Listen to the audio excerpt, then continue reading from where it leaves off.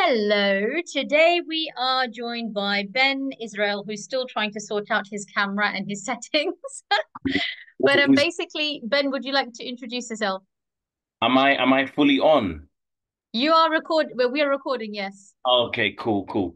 Yeah, so I'm Ben Israel Reports. I just like research certain things. I report on certain different things and events.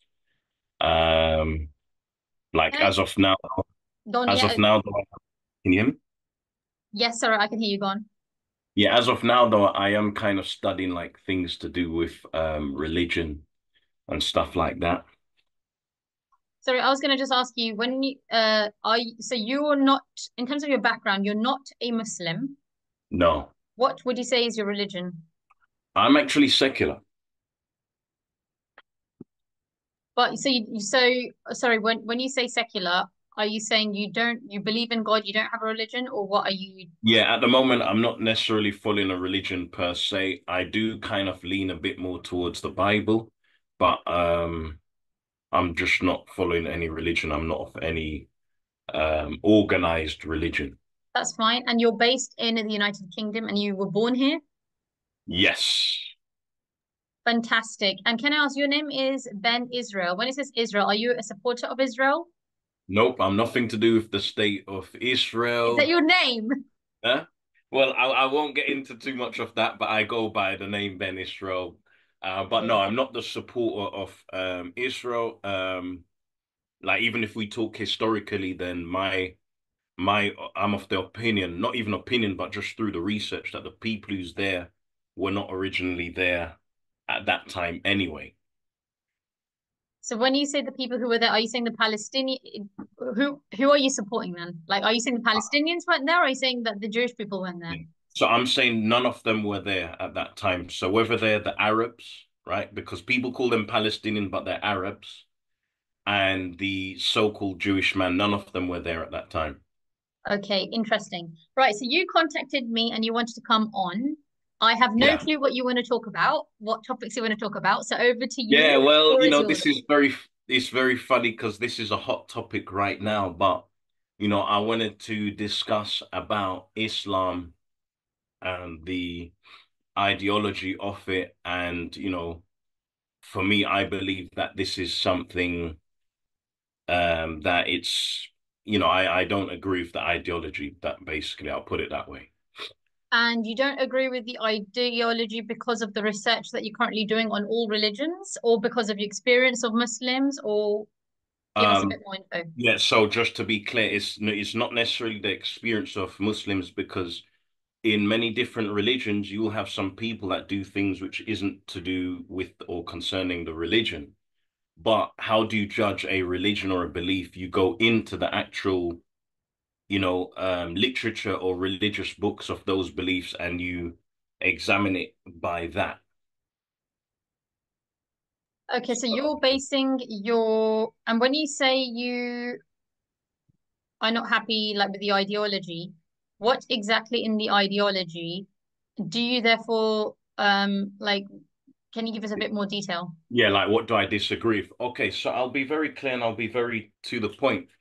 Now, I don't believe that this religion is good for all of mankind, even the Arabs, but I'm going to say also in particular for black people, right? I don't believe all black people are of one exact group. I believe they're of different groups, different ethnicities, but anyone who's considered as black, because when I'm studying some of the Islamic literature, so the two main things which are like the within like the highest level is, of course, number one is the Quran, and second is the Hadith, especially when researching Sunni Islam. Shia is a little bit different. Some say Shias are not even Muslims, but within Sunni Islam, when I study things within the Quran and then especially going into the Hadith, we're finding out things like the selling and trading of slaves, right? And Muhammad himself traded two black slaves to redeem an Arab, right? So it was showing you the currency. He was doing bog-off deals on the blacks. Um, we find out that, for example, like the only place in the world where you can openly go and buy a black slave is in the Muslim world, right? Even And now, yes, 100% now. really? Yes, so if Are you people look still up, doing that now? yes, they've never stopped. So part of the history was if you look at Morocco, Morocco was actually bombed into submission by the so-called white man, and they had to stop slavery. But places like Mauritania has never stopped slavery, right? Sudan has never stopped slavery. So some people could say in the north they might want to claim them as black, but through Abrahamic religions, you are what your father is.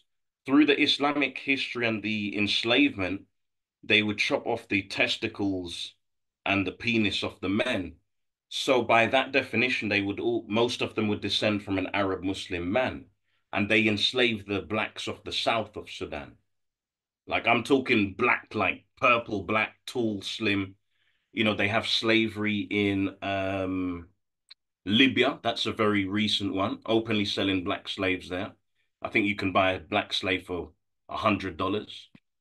They were practicing it all over what's the Arabian Peninsula, right? Places like not Dubai, like Qatar, some other kind of places spread around. Um, Mauritania, Mali, some parts of Chad, Sudan, and I think there's one other country. And for example, another thing is as well is that many black slaves within the Islamic slave trade were taken all the way to India, to the Indian subcontinent. So there they call them the cities. So you're from Pakistan. I don't know if you know much about the cities. I'm definitely not from Pakistan. Oh, you're not from I'm Pakistan. I'm from Britain. It's no, my parents were born in Pakistan. You're right. Oh, yeah, yeah. It's fine. My grandparents were born in India, but I know what you mean. But yeah, I know I don't consider myself from Pakistan. Like I say, I've got nothing to do with Pakistan at all. What? What? So you're rejecting Pakistan? I never accepted it to reject it. So I'm British, mate. Huh? I'm Wow. British. I'm only loyal to Britain. Okay, okay, okay. So yeah, so there's these things like this. There's also the other thing, which is sex slavery that wasn't necessarily determining of like a specific race, even though many Arab Muslims have always kidnapped black women. Even people like Gaddafi, he was involved in the slave trade, and he had kidnapped especially a lot of black women or African women, and you know he was raping them and things like that. And people might say, "Oh, well, it's just him doing that," but they don't understand that this is actually Islamic, right? And this is in the Hadiths. Um, so you know the sex slavery, I'm against that. They have the female genital mutilation. And then people say that, no, this is an ancient African custom, you know, like Egyptian. So not the Arabs we see in Egypt today, but original black Egyptians. But actually, when you read in parts of the Hadith, you find out that this was in the Hadith. This is in Islamic literature. And there's a part where it says, do not cut too severely, um, you know, as it can injure them badly or whatever. So it's not saying don't do the circumcision, but it's just saying don't cut too severely, you know. So you have all of these things, and there's the regular thing that they use to try and get the black people into Islam, talking about Bilal, the best famous, you know this guy Bilal. And I'm saying even that story is false. The reason why it's false, and I won't even take this seriously, Bilal's father was an Arab. Yes. They're Was he? focusing on his skin color because the mother was Abyssinian from Ethiopia, Somalia, those regions. But going by Abrahamic faiths again, you are what your father is, so therefore he would be considered an Arab. That's why he was Never heard supposed. that before. Never Sorry? heard that before. I've Yeah, never you heard can that look at before. do a quick search on Google. So that's why they keep banging on about this guy. But I'm saying that that doesn't, Count. yeah, that doesn't count then, right? But it's like there's an obsession with things like skin color. Because when you read in the hadiths, it talks many times about the whiteness of Muhammad, the whiteness of his armpits, the whiteness of his shin, the whiteness of his arm. And it's like, wow, well, was this guy a white Arab prophet? You know? like they say everyone is equal, but I've never seen any equality, you know? Um, even going into the other topics like misogyny. So, in the Quran, you're allowed to beat your wife if she disobeys you. And then when you look in more recent translations, it says in brackets lightly, but it doesn't say that in older Qurans. So they put that in there to make it more palatable to people in the Western countries, right? But I'm saying if this thing is from God, it doesn't seem like a perfect religion or a perfect doctrine because you're allowed to beat your wife if she disobeys you. So, for example, if I have a wife and she doesn't cook the biryani on time, I've got to box it up, right? And this is madness because, like, in a religion, it should teach you to, like to have patience, understanding. I can't hear you. Sorry, I was muted there. So can I just say one thing on that? So I Yeah. think in the Quran, and I'm by no means a scholar, and I always say this whenever I make videos about talking about the Quran or anything, because obviously, you know, I don't claim to be a scholar. I'm not a scholar. I'm sure that the scholars will be able to give you more of an answer because they'll know, what the details of what's said where.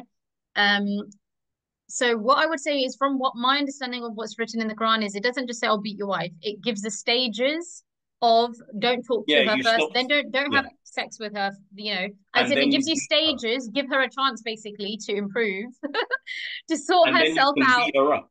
And then there's a last option. Of course, as a woman, yeah, I'm not happy that there is even that option, at all. But I would say that from my perspective is when we talk about anything in the Quran, it is important to talk about the verses before and after as well, because otherwise the whole perspective for me does change. Because telling someone that the Quran says you're to beat your wife is different to it's got stages and then it says that's like the last resort. But I'm not saying that I'm happy with it, whether you say it, in the latter or the former version. So I would say, look, for me, where I stand is I have a lot of red flags in Islam myself. I've made Yeah. a Oh, video yeah, about I know. this. I've watched so many of your videos. I comment on your videos. Well, oh yeah. So with me is I do have red flags. I would say more than the scripture, the biggest red flag for me is how Muslim people behave, right? Because there are things written in the Bible as well and the Old Testament as well. And there is stuff written in all the scriptures. Because when I've done my research as well, I can find something I'm like, oh, I'm not happy with that in Christianity, or I'm not happy with that in Hinduism. So I thought, okay, yes, there are scriptures, but then there are humans and their common sense and how they behave. What I don't like about Muslims, some of them is the threatening, the low tolerance, the threatening. Because I'm like, what are you threatened about?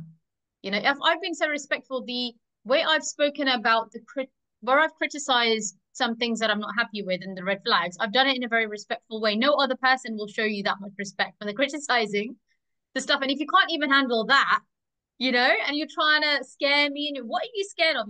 So those are the issues I have. But I really, really feel like there's lots of people who want to talk, but they feel they can't talk because the Islamophobic card is thrown at them, the racism card is thrown at them.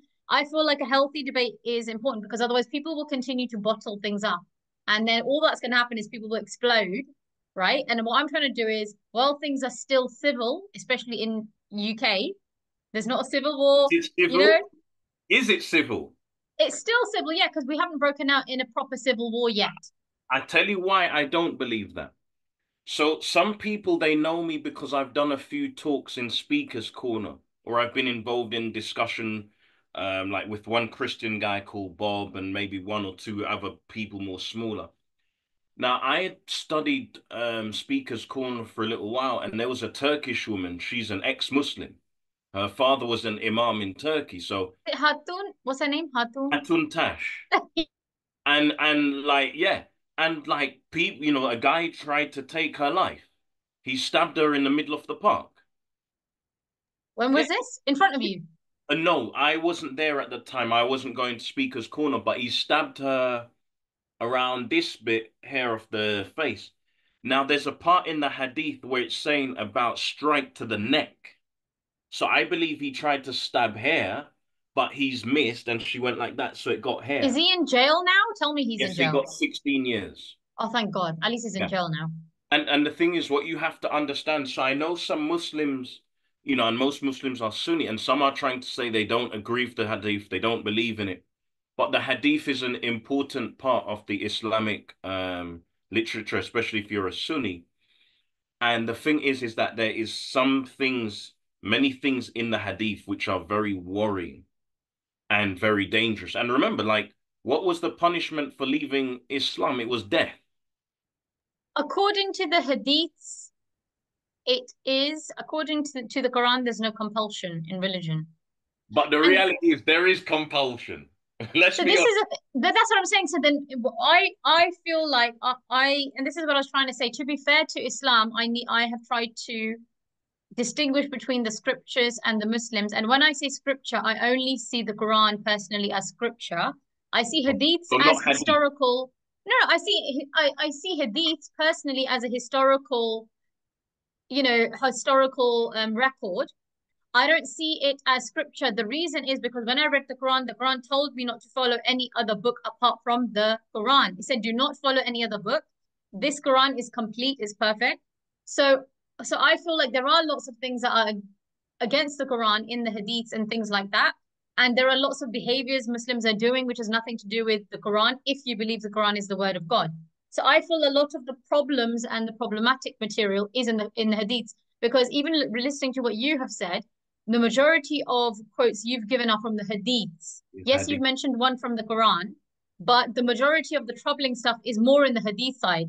And I even is it agree. I agree. Saudi Arabia's, is it prince or whatever, king, Yeah, whatever you call them? MBS, He's Mohammed bin trying to move Salman. away from the hadiths actually himself. I'm not sure whether you're aware of this. He's trying to move away from the hadiths. It's like, no, no. I, He's trying to base it more on Quran. So some people are having an issue with that.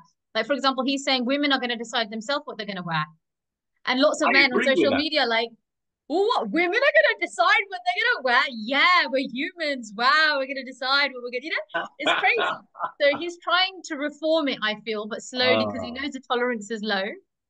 Yeah, yeah, you see, Mohammed bin Salman, he's very interesting. And I like Mohammed bin Salman. I'm not gonna lie, I really like the guy because he realizes that to bring somewhere like Saudi Arabia into the 21st century, you can't be living by a set of barbaric rules, right? So I would say, yes, a lot of the things that I think is very problematic is on the Hadith. There's a few things that is problematic in the Quran because there was even sex slaves, like, what the right hand possesses and things like that. Concubines. Yes, yes. Yeah. Yeah. So there was some things a bit problematic there. Just to make this clear, I don't have any problem with a man who wants to marry more than one woman. I have no issue with that. Like, I'm being honest, I don't have What? any issue. That's fine, but why would you not have an issue with that? Is it because of the fairness that you have to treat them and provide for them? No, I'd say that's false. I don't believe in that. Everything is equal fair. That's a lie. What it is, I think that if these people are adults and they make a choice, because remember, you're not forcing the woman into the marriage. If they accept, then that's on them. Whatever agreement they have, that's between them, right? I just think that when it's something like the sex slaves and other things, now that's where the issue is. But if a man presents himself to you and he says, "Look, this is how I am. I like other women. I'd like you to be, part of this." You can make a choice if you accept or not.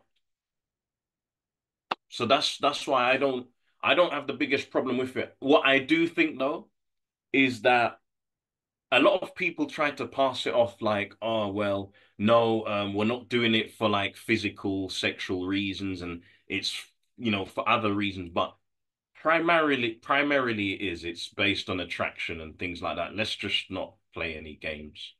Yes, I would say that with this, I agree that, if people are adults and they're not doing anything illegal and everyone's fine, who am I to say, don't do this? It's like, it's like having affairs, like slightly different, but you know what I mean? Who am I to say yes on, like, it's up to people what they do. I would say the only thing what I don't like about the whole for marriage thing is that so yesterday, it's funny. I was listening to this talk. I don't usually listen to Pakistani debates or anything like that, but it popped up in my feed, And then I saw basically they were talking about full marriages, and the scholar was saying, oh yeah, a husband doesn't even need to ask his first wife for permission to marry the second. Oh, the Like, muta, is it muta marriages or no, no, muta? no, mutta marriage is separate. Mutta marriage is a Shia thing. I'm saying that there was a scholar debating in Pakistan, and he was saying basically that man doesn't need to ask his first wife for permission to marry a second wife. So that for me is wrong because then it's like then all parties are not consenting to this arrangement. What you're saying is the first wife I don't care about. It doesn't. She's gonna have to suck it up, and I can marry a second and a third. That's the issue I have. So as long as everyone is happy, I'm fine. But if you're not asking your wife from permission, you think you don't need to ask your wife for permission, that part bothers me, right? Because Yeah. no, which woman in her right mind would be happy with a husband having sex with another woman? I don't care if he's married to her or not. Yeah, I think at least, I might use the word of, I wouldn't say necessarily permission, but discussing it with the first wife. I might use that word. I think, you see, this is why when I go to the Hadith, right? I think the Hadith is based on the Quran. The reason why I say that, yeah, is I think was it Aisha who said that nobody has suffered more than the believing woman, right? So a lot of these people, they were having multiple wives. I wouldn't say all of them, but a good amount. And I think the woman had suffered under that because you're saying that the scholar said that the guy can have the second wife without even communicating with the first wife. So a woman would suffer like that. And it's like, even when you said that there was no compulsion in the religion, things like that, yeah. But you find that many people were killed who were not Muslim. Like there's the scriptures where it says, fight those who don't believe in Allah. So we're saying there's no compulsion, but we find something that seems a bit contradictory where it says to fight those who don't believe in that religion. Can I just pause you there? I think again, my understanding is, I'm not trying to justify any of this, and I keep saying I'm not a scholar, but like my understanding, what I've been from my research that I've done is the verses before and after do need to be read as well because of the context. Because apparently Muslims were going to war with the Jewish tribes. It was tribal wars basically, and it was talking about those in that context, right? So the people who are not believing, who are causing mischief, because actually the first 10 years of Islam, the Muslims were being persecuted and the Muslims were not allowed to attack back. Like God didn't allow it. So you just had to, if you're getting killed just as a Muslim, you're getting killed. You weren't allowed to defend yourself. You weren't allowed to retaliate as a Muslim. But then after that, things changed, and then you were allowed to retaliate after 10 years of persecution. So there is a bit of context. So look, where I stand with Islam right now, and I'm going to do a separate video on this, is I feel like there are different versions of Islam and Prophet Muhammad that people have. Obviously, if you don't believe in Islam, you believe everything he did was wrong, and if you are a Well, Muslim, I've then been studying some of the different versions and stuff. exactly, even if you're a Muslim, you have two versions of Prophet Muhammad in your mind. One is he married a 6-year-old, and that's okay. The other is he didn't marry a 6-year-old, and that's why you're okay with him being a prophet because he didn't marry a 6-year-old. There are two no, there are two versions, and I've heard No, I scholars hear you. I the majority of people do believe, like scholars, that yes, she was 6 and 9 when they consummated, 6 when they got married and 9 when they consummated the marriage. But the scholars I listen to that are way more logical do actually say, no, no, she wasn't that small. They made her, and then there's reasons why, and this is why the hadiths are problematic because they can't be relied upon. Because Prophet Muhammad never told anyone to write the hadiths. They were written a few hundred years after him and yeah, yeah, everyone else is Bukhari. talking about passed away. So it's hearsay, right? And what other people say as well is because the other leaders of Islam who came, they had their own hidden agendas of trying to spread Islam and conquer. They added things in the hadiths to say this is scripture to make people do what they wanted them to do. Go on. One question. You see, the issue is though, is that some of the hadiths that I've been looking at is what is classified as Sahih or like as strong hadith. Now, the issue that I'm having, if this is really true, because there's a guy that I watch, he's a Shia, right? And I really like him. His name is called what's his name? It's that Shia that a lot of people don't like. They call him Imam Tawhidi, right? Now, if he's, I think he's tried to like, turn things all around, whatever. But then the thing is that if what you're saying is true, then is that that means the whole, like most, all the hadiths has to go. So there is no more like what we would know or understand as like Sunni Islam. That won't really exist the way how we know it. And that's why it's being defended. This is what you need to understand is that this is why I'm trying to distinguish between the scripture and what people are doing, because I feel if Islam is true, it's not, people aren't following it as it was meant to be followed, because the politics has been added. People have their own hidden agendas now. They're trying to now protect something even if they know there's something not right in it, because they feel as if, oh, people are going to think the whole thing is wrong. So this is what I think is going on if it is from God. And that's what I feel. I still feel maybe it is from God, but somewhere something's gone wrong down the line, because that's happened with all the religions. If you look at all of them, they all have changed. What they were thousands of years ago Some things have is changed, not yeah. is not the way we're all following it. Like, are Jewish people really following Judaism exactly how it was followed 4,000 years ago? How do we know? Christianity, No, they're are not. the They're not. They're not. that no one is. Hindus, are they following their religion exactly how it was like whenever? This was like the oldest religion in the world, right? So what I feel is Islam is still the newest religion. It was 1,400 years ago versus 2,000, 3,000, 4, So the other religions have reformed themselves and they've kind of done their stuff. But obviously what's happened is that Islam, because a lot of Muslims are adamant that the hadith have to be used as scripture, and they're not willing to now back down on that, you know, I feel that is the main issue. So for me, and I'm going to do a video on this, I'm going to write a list of what profile of Islam would I be happy to accept that this is from God versus, what version of Islam would I be happy to accept? Because the current version that the majority of Muslims follow, I can never accept that. Low tolerance and all this kind of stuff, disgrunting people. Misogyny. Yeah. I don't accept this. This is not from, this kind of stuff can't be from God. But yeah, a different version of Islam that may be the true version, which some scholars that I listen to talk about, they're not as famous and they're not all that. But I've heard two or three scholars. There's a few British ones and there's one Pakistani one. So there are scholars out there. But again, the problem with these scholars is when they talk about when they challenge a lot of the current practices of the majority of Muslims, they are attacked and threatened. One scholar had to move from Pakistan to America. He's Oh, called yeah, yeah. Javed Ghamidi. Pakistan, it's yeah, they get a lot, they'll get a lot of heat. There's the what they call the blasphemy laws. Yeah, it's too dangerous, man. Very dangerous. One scholar had to move from Pakistan. He lives in America now. He's preaching in America, his Mm. version basically of what he feels, and he's a scholar. And that's the version. When he talks, he makes sense. He says, "No, Aisha wasn't 6 years old." He talks about everything, even the concubines, this and that. He explains everything, and his version definitely makes sense to me. And there's other British scholars in UK who say the same thing. But the problem is the majority of Muslims also attack those scholars because they just want to hold on to the misogyny, the bad stuff. They just want to hold on to it. But you know what that means then? That's very problematic also because now that means that you could be amongst a lot of guys who want to practice child marriage, who want to rape, who want to beat women up. Because even like when I was in the park, I've noticed there's a lot of guys now, just to make this clear, I'm not saying all, because people get emotional and saying I'm saying all, it's not all. But I've seen a lot of guys that like to like just insult women, but they seem like they want to beat them up. If there wasn't any police there, because there's a short East Indian woman, I call her the Christian terrorist, right? And she's holding up signs saying that, Muhammad was a pedophile, he was this, he was that. And like, I know that if there was no police in the park, she would have been beaten down several times. And she's like, I don't even think she's even 5'2". She's probably 5 foot or 4'10".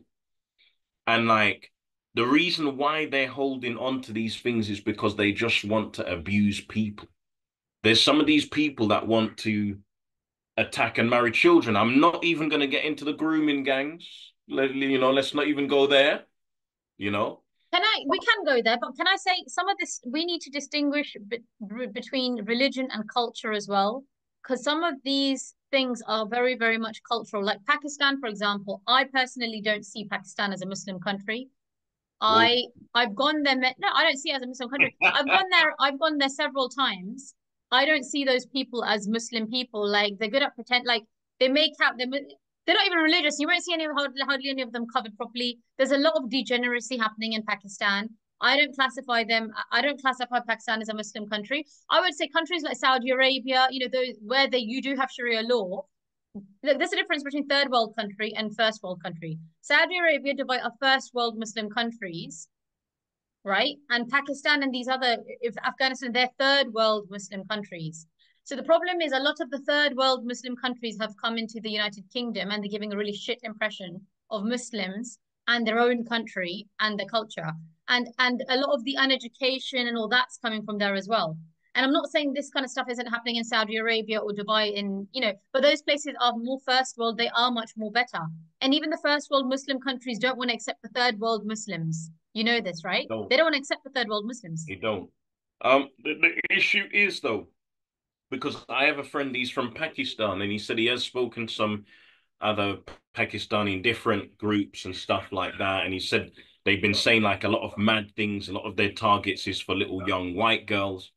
I'm of the opinion that they have an obsession with white people, but they're like too cowardly to like maybe go out and get like a white woman who's like 20 and above or whatever. So they do those things.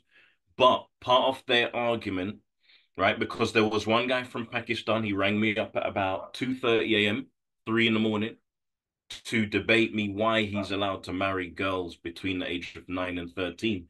Their argument is, and this is a very common argument, as soon as she gets on her period, then you can go and do things with them.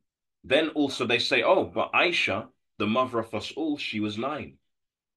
So we I can find say, this is what I find problematic, and this is what I'm saying, and this is why you don't find Aisha's age in the Quran, because the Quran is saying how you need to live your life. It doesn't matter what age Aisha was in the, because whatever you need to know is in the Quran, and Aisha's age is not in the Quran because it talks about you need to be the marriage age, not just physically but intellectually as well. I think something like that is mentioned in the Quran.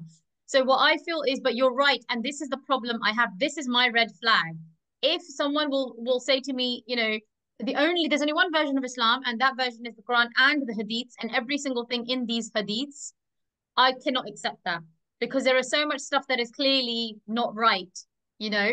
And that's what I feel. That as a mother of a 6-year-old, oh yeah, of course, I'm yeah, not gonna, do not say to yeah, me it's yeah, okay to you marry. couldn't Do allow, not yeah, go down that route. This makes me so angry. And this is what I find problematic. The problem is a lot of Muslims believe Aisha was 6 and 9, and they're okay with it just because they feel yeah, the person who's that's the loose, prophet did it. yeah, that They is, don't get it that maybe then that guy is not a prophet then, right? Maybe, just maybe, right? So I'm not saying he is or he isn't. I'm just saying like you need the thing is a lot of Muslims are just brainwashed from a very, very young age to accept things. It's normalized. Their mind is primed into believing and accepting things which otherwise when they grow up they wouldn't accept. yeah. I've actually got a point because I've noticed that when I speak to some people from like, the Indian subcontinent, the wider parts of Asia and even certain parts of Africa, they're not always necessarily taught how to critically think, but just to accept something if it's come from your leader or if it's in your religion. And I'm saying, let's use logic here. You cannot say that you can marry or have sex with someone, a female, when they start their period. Now, that is the beginning of them maturing and turning into an adult, but you'd need at least 5 years, 6 years, Exactly, 7 your years. body changes when as soon as your period comes. That doesn't mean you can give. Yeah, you can give birth, but it's not good for you physically You because your can hips die. need to expand. Yeah, Your body changes. birth That's the canal. start of the process. It takes a couple of years for your body to change, right? Yeah. Oh, I can't even believe we're having to explain this. This is what makes me so angry. And then these But people this don't has even want been to a listen. big debate. You see, in the park, there's people who's been openly saying that they would be okay with child marriage. They would be okay with slavery. They would be okay, all these kind of mad things. Even down to some, I'd say like a lesser evil is like drinking the camel urine and all that. I was watching the story for the third or fourth time today, and that's another foolish story anyway. That's what I'm It's saying. So, but like do you know what? A lot of these, the problem is a lot of these things are in the other Abrahamic faiths as well. Like, for example, there's a gentleman who actually commented underneath one of my videos, and we only do have 3 minutes left. But like he said, for example, about Jesus. Oh, Jesus, there was a star that kings saw and they followed it and there happened to be a baby. They just then assumed he's from God. And because Mary had basically what they said about Mary was the fact that she actually had sex outside of marriage, and then she pretended as if this is a virgin birth, just to just so she doesn't get told off. That So then is, here's, so we yeah, can make up that is stories a about all. Jewish, that is a Jewish, like made up story from so-called Jewish people. But But no, I but that's just, my point though, that so we can find, I'm sure I can find a million faults in Islam and all other religions as well. So it's always gonna get down to belief. What do you believe in? it's true. I do agree with what you're saying, but the issue is when you see people carrying out these kind of things. That's where, for me, it's been dangerous and problematic. And things like where you still have an open slave trade. And not one of these people have said anything about it. But everyone wants, like, they want a lot of black people to support Palestine and all that. And for me, you know, I've had no involvement with that because I'm saying until you address this slave trade, don't come and tell me about Palestine because Palestinian Arabs took black people into slavery. It's a fact. Research it. They took blacks into slavery, and to this day, they don't associate with black Palestinians. So don't come and tell me I need to support this because that. No, I'm not going to do it. You see what I'm saying? So these are a lot of the issues that I have, but I think the I didn't time. know any of this. I didn't. I mean, this is the thing. I'm very, very ignorant. Like, I don't actually know what's going on in the world. I didn't know there's still slavery going. I thought that what happened years ago. That what ended. Oh, with the white man that happened years ago, within the Arabs and the Muslim world, it's still happening today. They still have them in It's today. I been wonder how many 1400 Muslims know years. this. Yeah, I wonder how many. 1400 years. I wonder how many Muslims know this. And this is the thing. When I post a video, a lot of people just get defensive, defensive, defensive. They don't. A lot of Muslims, and I do feel, hide and they don't answer the question. Like, come on, guys. If Because you're a they Muslim know the watching answer, they're this, trying to deflect. that's what I'm saying. Don't, if you're a Muslim and you're listening to this, please try to engage with the conversation. If something is wrong, say it's wrong. Don't feel that you can't say it's wrong just because, like, please use your critical reasoning skills. That is what I'm trying to urge people, right? And of every faith, this is the whole point of my channel is like to talk, to have a civil conversation. That I truly believe. Look, I truly believe you can research all religions as much as possible, like I'm trying to do. It will always come down to belief because, like I said, there's different versions of Prophet Muhammad people believe in. There's different versions of Islam and all other religions, right? Because you've got Christians and some believe Jesus was the son of God and others don't believe that. There are different versions, right? So I feel like even in Hinduism, like they're just different sects almost. So it's up to you, each to your own. Anyway, this is call is ending now. I hope you got everything out of this conversation that you wanted. Yeah, I got a good amount. Not everything, but I got a good amount out. Some of the main points. Or maybe you can come back another day. We'll see how this Yeah, goes. we're gonna do a round two. All Yeah, right, cool, fantastic. Thank you so much for coming. Thanks. nice one. Take care. Bye. Bye bye.